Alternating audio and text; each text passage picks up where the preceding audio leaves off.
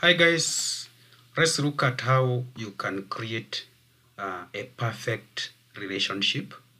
So we can have a database. So I go to File, New Folder, then I just name it as Relationships. Then we open the folder, right click inside, go to New, we open Microsoft Access.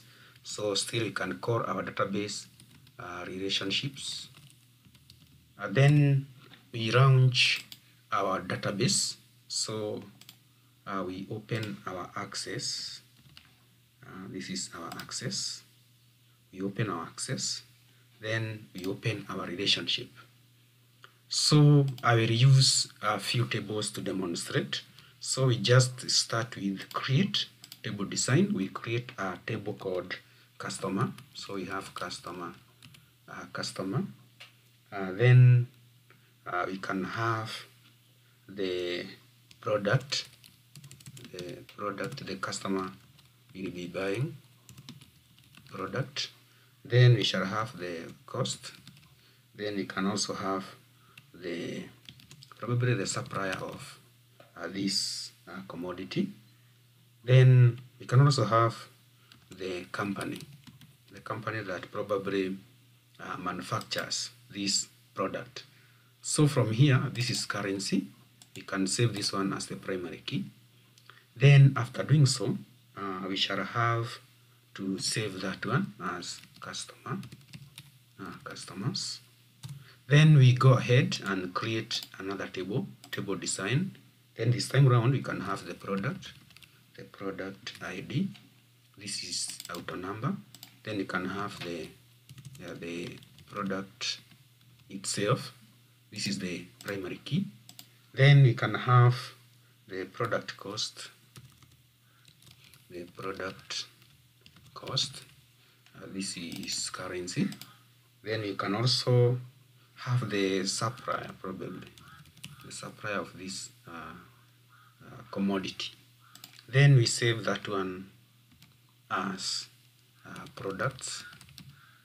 We go ahead and cross this one, then go to table design. This time round, we shall create the supplier name,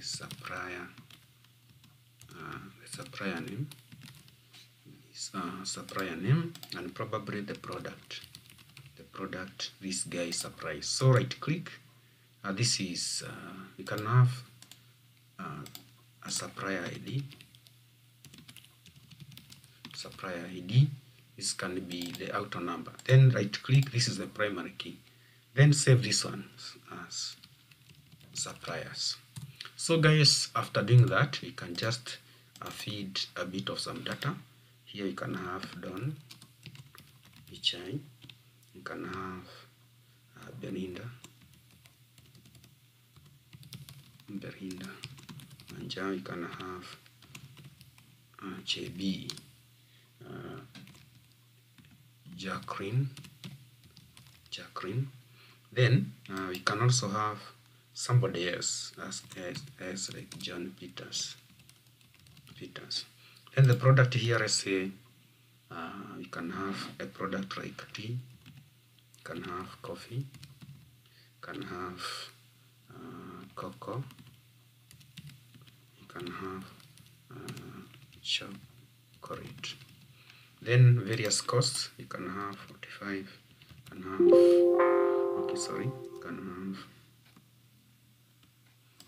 can have something, some cost there. Then from there, that is enough. You can just go on to products. You can have now, you have tea, you have coffee, escape coffee. Then you can also have chocolate. There you can have cocoa. Costs can be done later. Then you have suppliers. You can have Mathais, you can have Samrat, you can have Taskes, you Just case. Can have Urmat. Good. Then from there, we can now proceed to database tools, then relationships. Then we can delete this from the keyboard. We don't need that. Then hit show table. We double click the tables like that. Then cross this. These are our 3 tables. So guys, from here, I can just have these tables organized like that. Then here now, we can have now the product. The product, going to product. Then you can see we have one-to-many relationship. Then on the other hand, we have the supplier name goes to supplier like that. Then enforce referential integrity and do that. So guys, you'll notice that if I save this by right-clicking here, then save, then right-click cross, we can add another table, create another table called now the company